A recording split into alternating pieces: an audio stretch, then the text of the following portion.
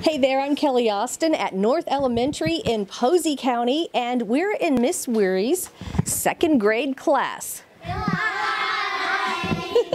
And we're here because it's National School Milk Day, and I had some questions for these very smart second graders. My first one is, where does chocolate milk come from? Brown cows! So who likes milk? Did you know that today is National School Milk Day? You all like milk? Yeah. I always drink milk every single day. Good, Me too. good. It's really yummy. I drink white. I drink chocolate. Okay, who likes chocolate milk here? I drink both. At lunchtime, I drink chocolate milk. Okay, that's my favorite too. School chocolate milk is the best. It's cold and it tastes so good. I always drink chocolate milk. Yeah. Peter, where do you think chocolate milk comes from? Chocolate cows. Chocolate cows, like brown cows maybe? Okay, a lot of people think that. There was a recent poll. But And it's actually not. where do you think chocolate milk comes from? Brown cows. So who likes chocolate milk? And I'm going to go through each person and tell me where chocolate milk comes from. From brown cows and from chocolate trees. Where do you think chocolate Dairy milk comes cows. from? Okay. How about you?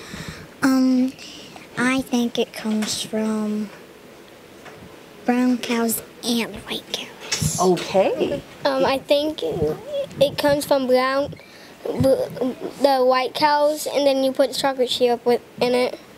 Okay, so do brown cows give white milk? No. No. Do they give chocolate milk? Yeah. Okay. What do you White think? milk. White milk. From white cows? Yeah. What about brown cows? What do they give us? I don't know. Earlier, but what vitamin is in milk? Let's go with you. Vitamin D. Yes. And who thinks that chocolate milk comes from brown cows?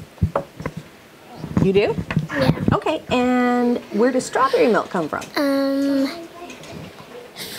I don't know. Okay. Do you think chocolate milk comes from brown cows? How do we get chocolate milk?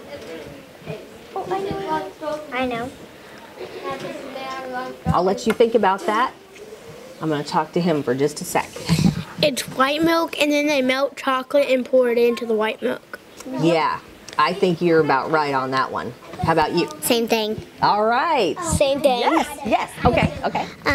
Probably they take how they make chocolate off the trees, and then they mix it up with the milk, and then they just warm it up to make the chocolate melt into the milk. I think some people think you shouldn't drink chocolate milk or strawberry milk. Some adults might think that because they think it has too much sugar in it.